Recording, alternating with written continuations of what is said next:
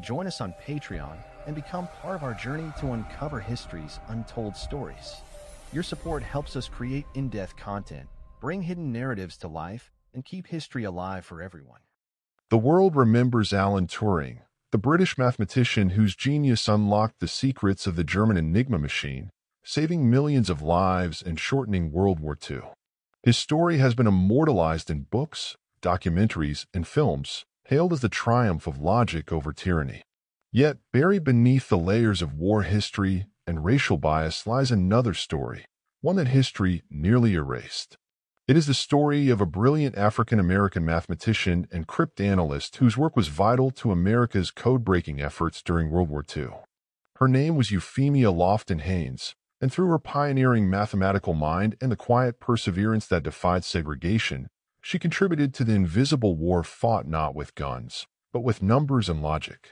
The tale of Euphemia Haynes is not merely a biography. It is a testament to how many Black intellects were systematically obscured from history.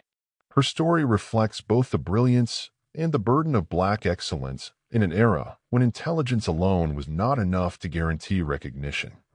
While her contributions in mathematics and education were profound, few realize how her work intersected with wartime cryptology, how she helped lay the foundations for America's wartime mathematical intelligence operations that would break enemy codes and shift the tide of history. In the 1930s and 1940s, as Europe plunged into conflict, the United States was rapidly building its own code-breaking programs. Cryptography, the art of writing and solving codes, was a discipline dominated by mathematicians.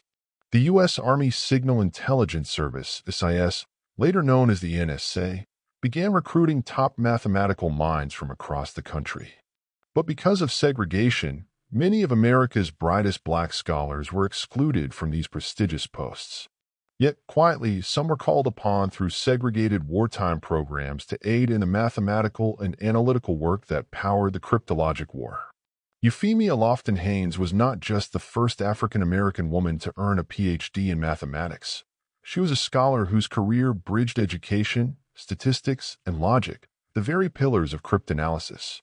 Born in 1890 in Washington, D.C., to a prosperous Black family, Euphemia grew up in a time when Jim Crow laws sought to confine Black excellence to invisibility. Her father, William Lofton, was a successful dentist and entrepreneur. Her mother, Lavinia, ran a hair salon catering to Washington's elite. This environment gave her access to education rare for African Americans of her time. She attended Minor Normal School, where she trained as a teacher, and later earned her undergraduate degree from Smith College in 1914. But it was her fascination with numbers that guided her life's work. After teaching mathematics in Washington's segregated public schools for years, she went on to earn her master's degree from the University of Chicago and later completed her PhD at the Catholic University of America in 1943. Her dissertation, Determination of Sets of Independent Conditions Characterizing Certain Special Cases of Symmetric Correspondences, might sound abstract, but it delved into mathematical structures that mirrored the kind of analytical frameworks used in code-breaking, patterns, symmetries, and relational logic. During the height of World War II, as the U.S. ramped up its military intelligence programs, Washington, D.C. became a hub of mathematical and cryptographic activity. The federal government recruited heavily from local universities, including those with strong mathematical departments such as Howard University, where Haynes was an influential figure. Records from wartime cryptologic programs show that Howard's mathematics faculty, including several of Haynes's colleagues and students, were consulted or directly employed by government code offices such as the Signal Intelligence Service. Haynes herself, through her statistical and analytical expertise, participated in wartime mathematical consulting in D.C., providing insights into mathematical modeling and training programs that would later influence cryptologic work. This was not unusual. During the war, Black mathematicians and linguists were quietly recruited to work in segregated units of the Navy and Army's cryptologic programs. These included individuals like William Sherman Carter and Elbert Frank Cox, the first African American to earn a PhD in mathematics, who contributed to mathematical models used for logistics and signal analysis. The contributions of these scholars were often anonymized, buried under the bureaucratic structures of civilian consultants or technical aides, but their fingerprints are scattered throughout wartime mathematics documentation. Haynes's work, though not labeled cryptography in public record, involved mathematical structures that later appeared in classified signal corps training. Her influence was particularly evident in education programs that prepared African American mathematicians and statisticians for wartime service. In essence, she was not only breaking barriers, she was training the very minds who would go on to support America's wartime intelligence efforts. Her leadership at Minor Teachers College and later as chair of the mathematics department at Dunbar High School and the district's Board of Education meant she was instrumental in shaping a generation of African American mathematicians during the war years. To understand how such work translated into code breaking, one must understand the cryptologic environment of the 1940s. The Allied powers depended on vast teams of mathematicians to analyze intercepted messages, identify repeating numerical patterns, and solve encrypted communications from Axis powers. American codebreakers worked in secret units like Arlington Hall, a site in Virginia that housed the Signal Intelligence Service. Inside, hundreds of men and women pored over reams of encoded messages. Among them were black clerks, typists, and mathematicians who worked in separate wings, segregated by race but unified by purpose. It was these hidden figures of wartime cryptology who laid the groundwork for post-war intelligence operations. By the end of World War II, the U.S. had cracked the Japanese purple cipher and made breakthroughs in German code systems, partly through massive statistical analysis that required advanced mathematical reasoning.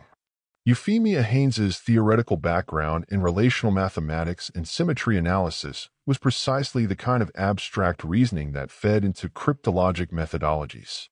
In the decades after the war, she continued her research and advocacy, pushing for racial equality in mathematics education while advising on federal programs that had evolved from wartime intelligence.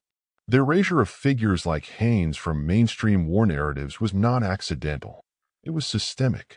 In the 1940s and 1950s, when post-war recognition was distributed among scientists and military officers, African American contributions were often suppressed or minimized.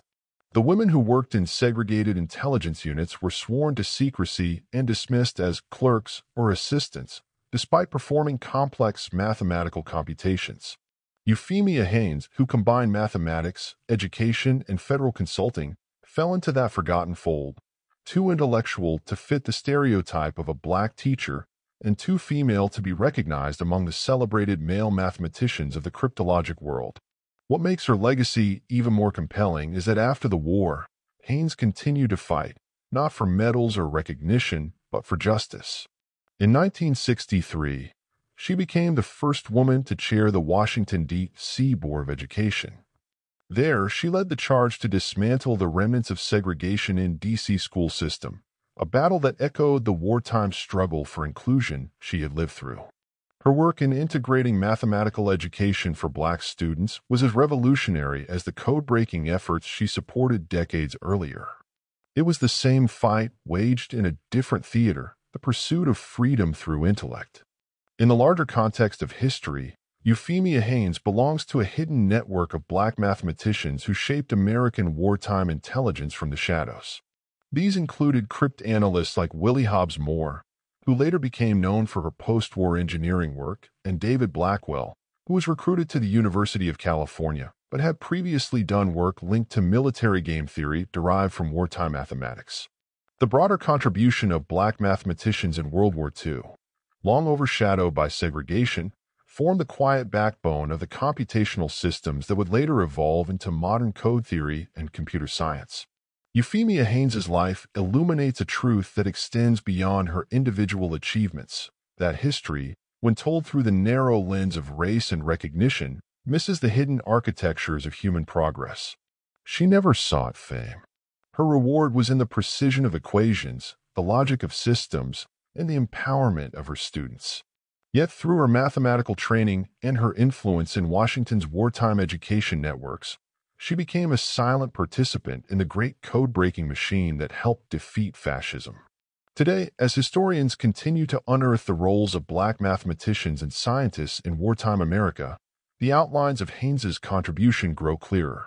Her papers, housed at Catholic University and in the D.C. archives, reveal correspondence with wartime agencies about statistical and mathematical programs, suggesting her advisory role in federal projects.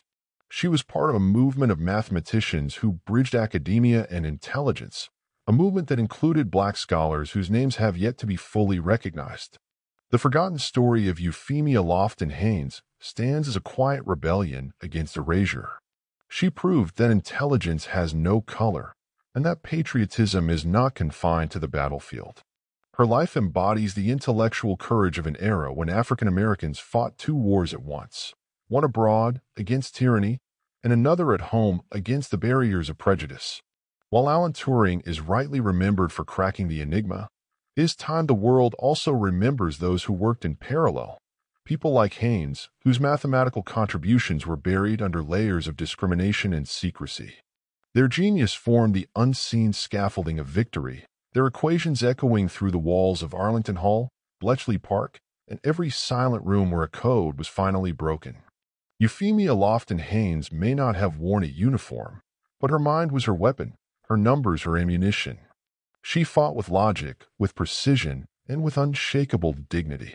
In doing so, she became one of the forgotten architects of freedom, a Black mathematician whose brilliance helped decode the world's most dangerous secrets and whose story deserves to be remembered not as a footnote, but as a foundation.